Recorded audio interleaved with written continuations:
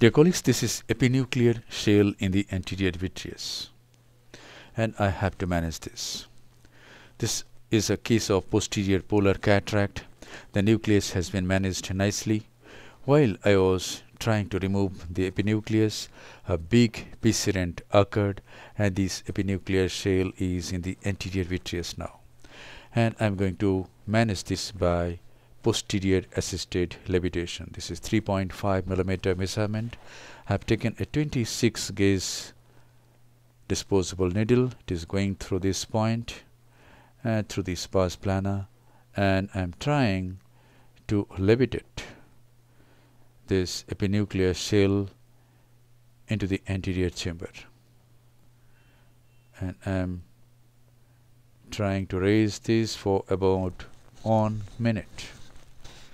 But I found it cumbersome just by one hand, so I'm going to try it bimanually. I have asked for a Sinski hook. Yes, and I'm going through the side port at 1:30 o'clock, and I'm going to use 2 hands to bring this into the anterior chamber.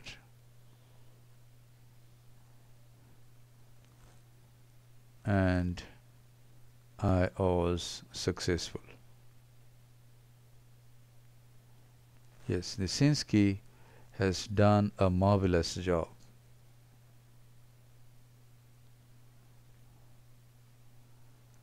The size of the rhexis in this case is about 5 millimeter, so this epinuclear shell will sit nicely over the anterior capsular rim.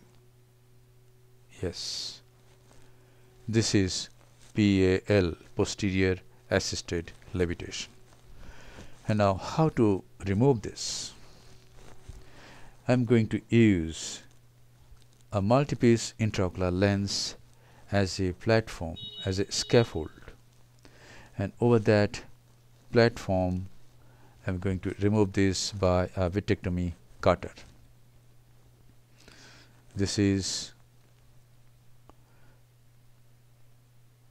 a row cut which is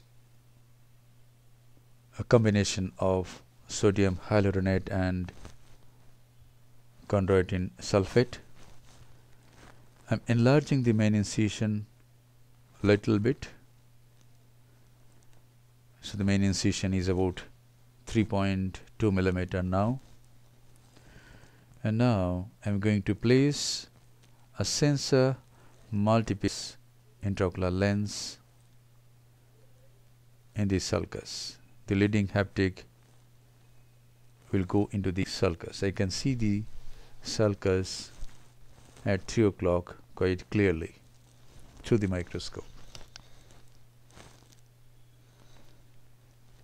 Yes, the leading haptic has gone into the sulcus. The trailing haptic at this moment will be placed over the iris, that is in the anterior chamber. Later on it will be dialed into the sulcus. Yes, so the leading haptic is in the sulcus and trailing haptic is in the anterior chamber. And now I'm using vitrectomy cutter, 20 gauge cutter, and using this cutter to remove this epinucleus, because there can be lot of vitreous strands all around, and I didn't feel it safe to use phaco handpiece. So it is always safe to use vitrectomy cutter for epinucleus. For nucleus we have to use ultrasound. In those cases we have to use this cutter first, make the nucleus free, and then use ultrasonic energy, then use the phaco handpiece.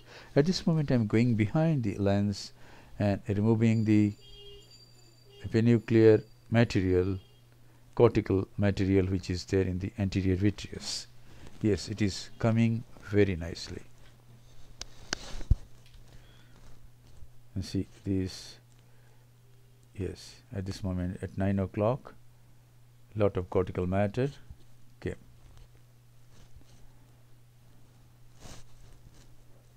So this has been a very satisfactory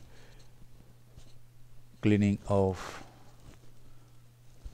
cortical matter and at the same time anterior vitrectomy. You can see some vitreous strands coming to the main incision. So I went through the left side port and managed those vitreous strands. Yes. Now there is no vitreous strands at this near the main incision.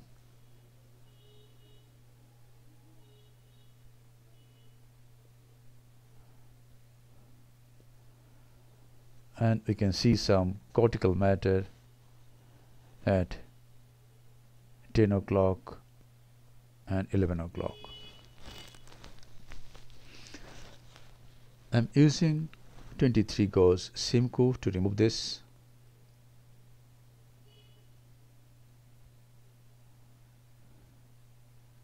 Yes, since there is no vitreous strands around, we can safely use this instrument now.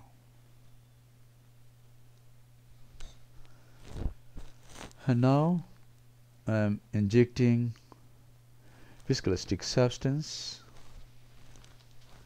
and you can see one haptic is at 9 o'clock, it is in the sulcus.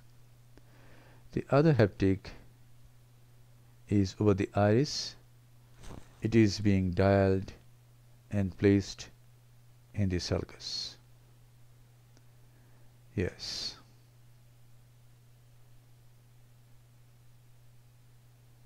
It has gone into the sulcus.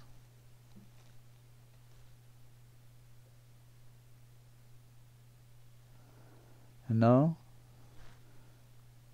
to remove the viscoelastic substance, again I am using cutter, vitrectomy cutter. In this case I didn't use triamcinolone acetate. I used pilocarpine and confirmed that there is no vitreous strands in the anterior chamber.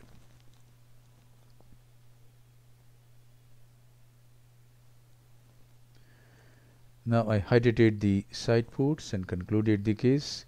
This is how it looked after I used pilocarpine. Thank you very much for your attention. Hope this video will help you in developing your surgical skills.